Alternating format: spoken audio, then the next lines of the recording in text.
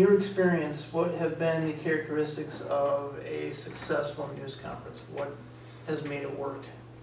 Timing, first of all. We would never schedule the news because the wave season, at least half of it usually runs over a Packers period of time. So the first question we ask, honestly, in this state is, what day are the Packers off this week? Because if we're doing on a day the Packers are not off, nobody's coming. So that was, I mean, it may not affect your mock news conference, but in a real world, timing is a big part of it. When are you going to host it? The time I was at the Wave, I'm trying to think of the news conferences that we did. We held one when Michael King retired. King played for 15 years and won 4 championships, and everybody in town knows Kinger. We did one when the team announced it was shutting down. We did one when the team announced it was coming back. We did one for the championship game. We did a media day prior to that.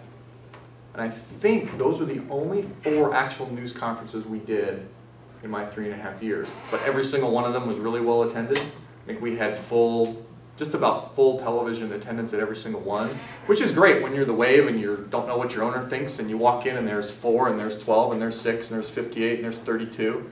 That's a good feeling. So it's picking a point, like I said, you being able to go to these editors, assignment editors, reporters, whomever, and having their trust to say, look, you know, this is important. We're going to hold a news conference. It's a big deal. You're going to want to come. And then when they come, not having them go, what's this crap? This isn't important. Or, Jackie, you could have sent me a press release.